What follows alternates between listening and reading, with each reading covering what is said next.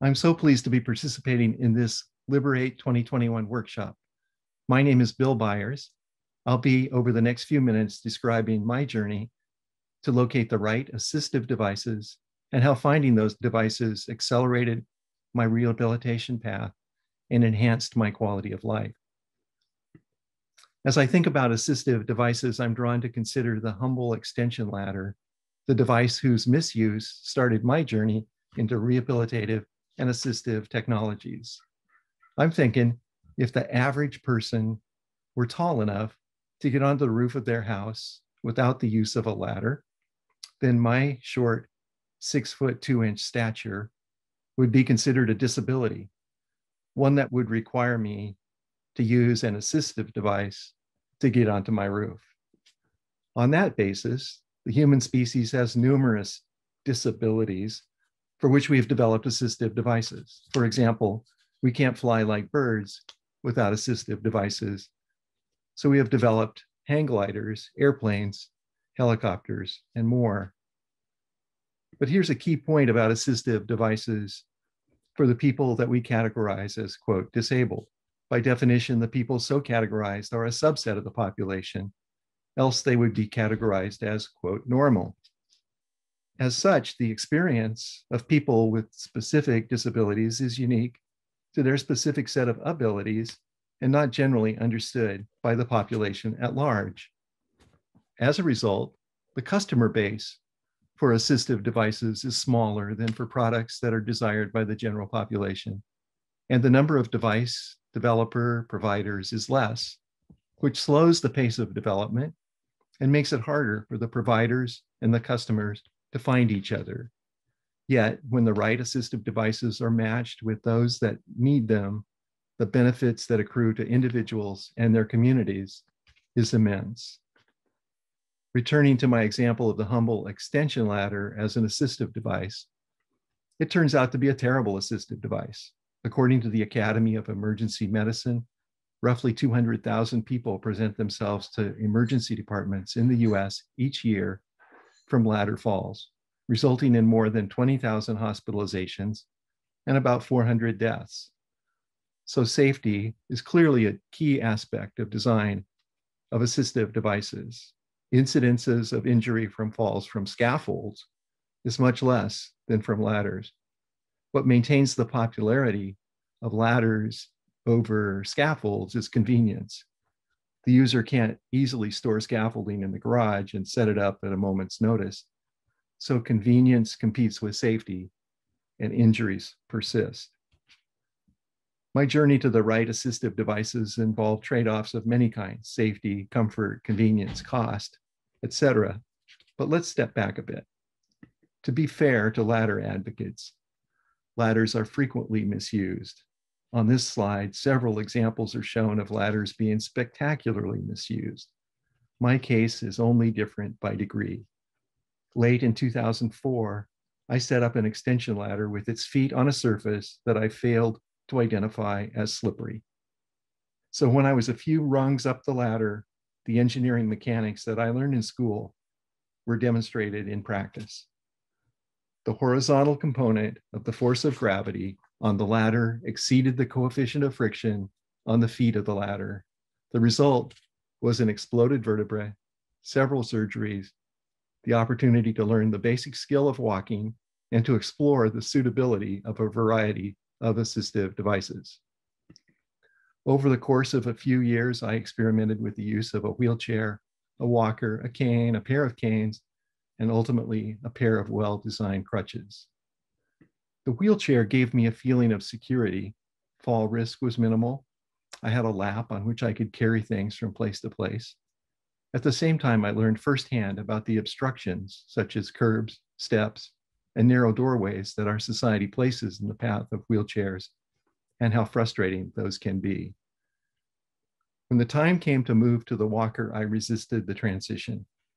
I resisted in part because using the walker took my hands out of use. I couldn't carry anything, and until I gained some strength and could let go with one hand, my hands were fully occupied with keeping myself upright. It was also less comfortable. But health professionals and caregivers were persistent in getting me on my feet. And a thoughtful person gave me a simple basket to attach to the front bar of the walker. I think the basket was designed to attach to the handlebars of a child's bicycle. The key advantage was the ability to carry things with me as I moved around the house. Simple modification, substantial improvement to functional mobility. I eventually grew strong enough that I could navigate using a cane. It was not an appropriate device for the extent of my lower body weakness. It caused me to walk with an asymmetric gait, which was terrible for my stamina and probably for my body. And the support was insufficient, leading to occasional falls. But I was returning to work, and my own pride dictated that I appear to be as fully able as I could possibly appear to be. So I set off, walking through airports, pulling a suitcase in one hand and using a cane with the other. Eventually, someone suggested that I try using 2 canes. This resulted in a more symmetric gait, improved my stamina. I learned that I could check my suitcase, carry my computer in a backpack, and walk through airports with 2 canes much more comfortably than the single cane approach. It was my observation that some rehabilitation professionals resisted my adding a second cane. It seemed to me that success in their eyes was for me to work hard enough not to need assistive devices. I felt that some, not all, but some viewed my continued reliance on assistive devices as a failure on their part and mine to work my way back to full recovery. Despite medical evidence showing that some important muscles were not receiving nerve signals and weren't likely to do so, there was a conveyed impression if I worked hard enough, I could throw away the canes. I eventually started my own search for better mobility support and came across a blog post from Dave Bexfield, a person with multiple sclerosis. In his blog, named Active MSers, Dave wrote about a specifically designed and commercially available set of forearm crutches he used to enable his extended wilderness hiking. Having been a hiker prior to my injury, I was interested and looked into acquiring a pair. The company, by the name of Sidesticks, is a British Columbia-based company co-founded by Sarah Doherty and Gareth Perrer Lloyd. Sarah experienced at age 13 a leg amputation high enough that a prosthesis was not effective. Her quest to learn new ways to analyze activities and modify equipment led her to become an occupational therapist. Her partner, Gareth, experienced in structural engineering, combined his knowledge with hers. The crutches they designed are equally suitable for strenuous outdoor activity and casual indoor mobility. The Sidesticks crutches are made to measure, and they offer changeable crutch tips for different terrain, including sand shoes, snowshoes, and ice tips. For everyday use, their rubber tips articulate slightly to maintain full contact with the surface at varied angles. The crutches have optional swivels at the base to alleviate shoulder strain for people that walk in a swing-through mode. They offer an optional shock absorber that reduces strain on the hand and forearm as an added benefit for longer treks. Unlike most crutches, the grips are set at an angle that's appropriate for the wrist to forearm connection, and the grips are fashioned to provide an ergonomic contoured surface for the hand to rest on, rather than the typical small diameter cylinder that can cause strain to the wrist and hand. It was an adventure convincing an insurance company to cover the cost of these crutches, but I was eventually successful in gaining insurance approval to provide me with a basic set. In addition, I acquired a more advanced set of Sidesticks crutches and extra accessories for my use on more extensive outings. After following a similar journey to locate an appropriate set of ankle-foot orthotics, I discovered how the right combination of assistive devices improves the life of a person that needs them. My gait and posture were dramatically improved, as was my stamina.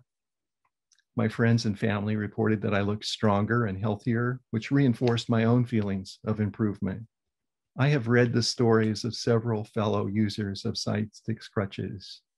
In the slide are pictured people using their crutches to climb steep grades, play amputee soccer, celebrate at the top of Mount Kilimanjaro, and even do a handstand on their crutches. I admire these people for doing extraordinary things. I admire equally, however, those that revel in the ability to go about the normal tasks of everyday living with dignity and on their own terms when aided by the right assistive devices.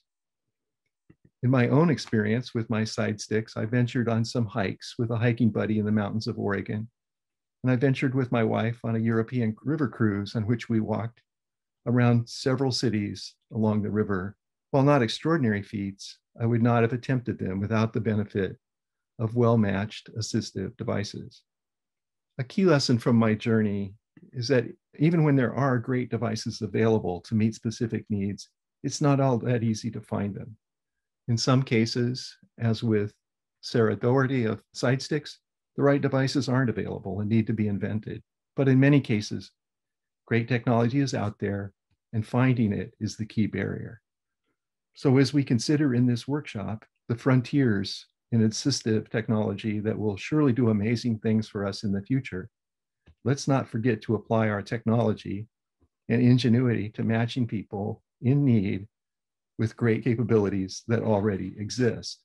I'd be remiss not to mention that the devices themselves have room for improvement. For example, AFOs have a compromised level of resistance built into them.